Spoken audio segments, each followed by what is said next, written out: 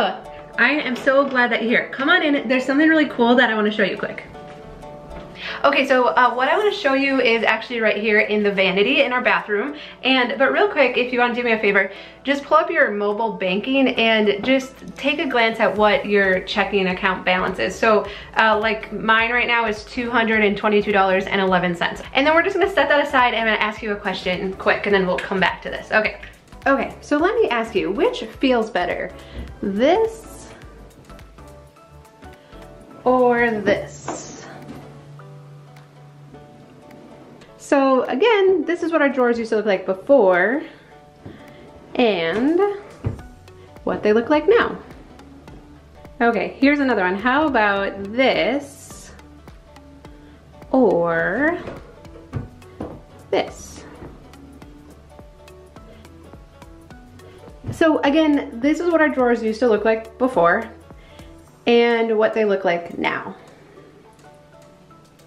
Okay, but here's the actual cool trick that I want to show you. So most of us only use 20% of the stuff in our bathroom. That means 88% of it is just sitting there, taking up space and not getting used. And I think the bathroom is one of the rooms in our house where we are the worst at getting rid of stuff. And so here's what I want you to do is, okay, go back to go back to where we had you pull up your bank account because we're gonna watch this, okay? So have it where you can see it and then grab a garbage can. And so the only thing I want you to throw away or get rid of or donate is stuff that you're actually not using. So stuff that you have not used in the last 6 months or a year, because this stuff goes bad too.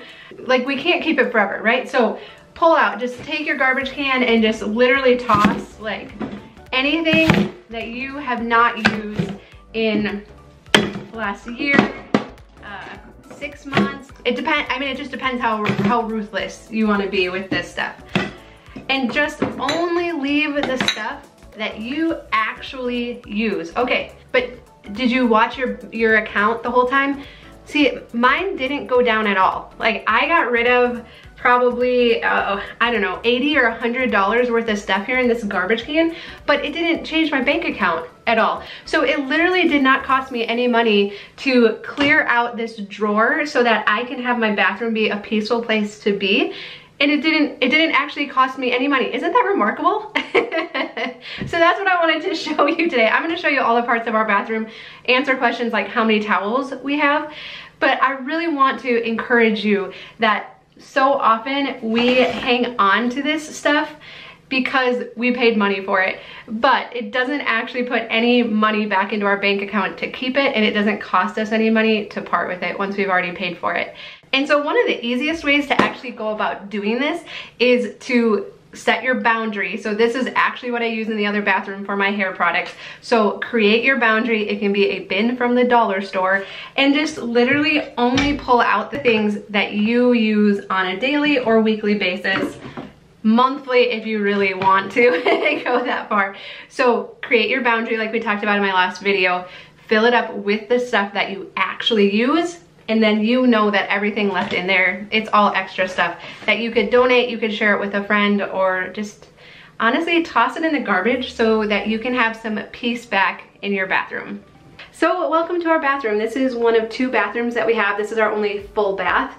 And bathrooms are really fun because it's not a very big space, so you can transform it in like a half hour with a couple bins from the dollar store. I mean, it doesn't have to take long if you just get really serious about your stuff and are really ruthless with what you're actually using and what you're saving for someday. And I know as I was filling the garbage can, a lot of people would be like, but I will use that someday, or I will get to it. But did you know that when it comes to bathroom stuff, hair products and lotions, that you are 5 times more likely to buy something new before you ever use up a product that you have or use something that you already have in here.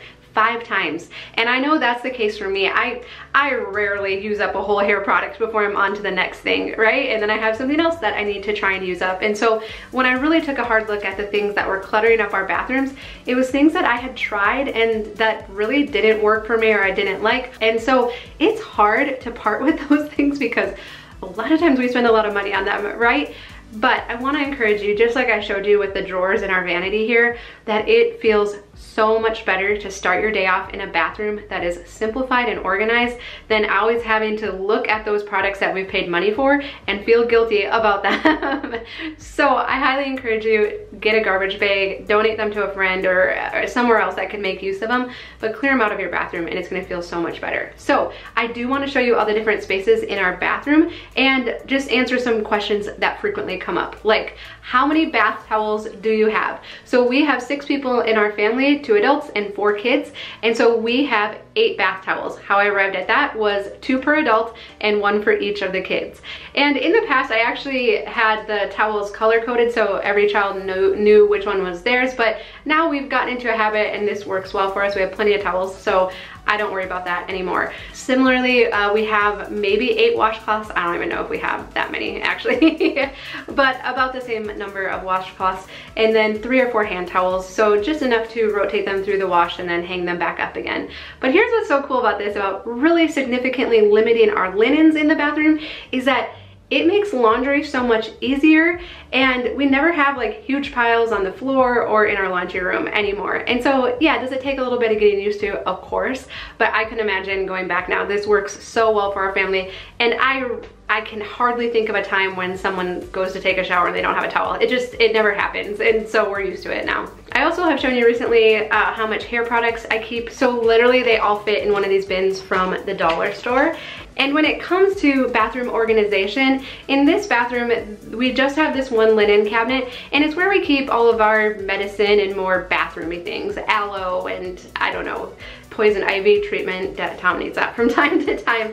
And so in this bathroom, we did invest in the clear acrylic bins, which I really like because they have straight sides, everything stands up nicely. They're the right size for this cabinet and you can see through them. I know a lot of people use dollar store bins for that too, and I think that's an awesome idea, but I do like the clear bins so you can see what's inside of them. But honestly, I only use those in this bathroom, and then in our other bathroom where the kids and I get ready, it's all Dollar Tree. It's all Dollar Tree bins. So we have one drawer that has all of their toothbrushes and toothpaste in it, and the other drawers are literally only a half or a third full with my makeup bag, with our hair clipper set, and then with some of the girls' hair accessories. And so it's funny because when I look in the drawers, I'm like, they are not full at all, but we've really pared it down to just the things that we use, and it's fun, even in our small house, having some extra space in our bathrooms. And then just like in the kitchens, we keep the vanity tops pretty cleared off. So we'll have a hand soap out, but otherwise we keep it pretty simple because then it's really easy to wipe them down and to clear it off. So that seems to work out really well for us. I also really try to limit how much stuff we store in the shower. So we only keep stuff in there that we are actually using. And granted, the kids are young yet, so we don't have tons of extra products for them, but we just keep it pared down to the things we actually use. And I like that the shower doesn't have tons of clutter and different stuff in it. Also, we don't keep a lot of tub toys. I love these toys by Green Toys. We have had them for at least 4 or 5 years. They don't get moldy, they're easy to dump the water out of, and the kids of all ages love them. And so they were a really great investment. They're not even that expensive. But if you're looking for birthday or Christmas gifts for your kids, I would highly recommend these. And also, I would never ever get those letters that like stick to the wall. Any of those like foam things that are meant for the bathtub. Who invented those? Those are the worst ever, right? And picking them up again, oh my goodness. So we had like one of those nets that stuck to the tub and all that. We don't do that anymore. We have just those couple Green Toys, and then we'll take like cups or different little containers and Tupperware containers from time to time if they want something different to play with. But kids actually don't need a ton of variety. Actually, what has been the most fun for them in the tub that we've gotten the most use of, let me see if I can find one. These syringes after you finish like medicine. These provide hours of entertainment in the tub for whatever reason. So I don't know. So if you have any extras of these hanging around, they love those. I would love to, like, what other non-conventional things do your kids like to play with in the tub? I think most tub toys, like actual tub toys, are not good. They're not good at all. And so we've just kept it super simple. They fit in the bottom of our cabinet here, and it works out great. And then of course we still have our open shelves in here. They're a little controversial when they first went in, but I really like them. We just have toilet paper, some extra toilet paper in that bottom basket, and then decorations. The top basket has some hand towels, but we don't ever use them. They're just for decoration. It is okay to have some decoration, of course, too. I like that it's on the wall though and up off the counters, and even like the back of the toilet we just keep cleared off so it's easy to wipe down, and that works well for us, and yes, I still very much like them.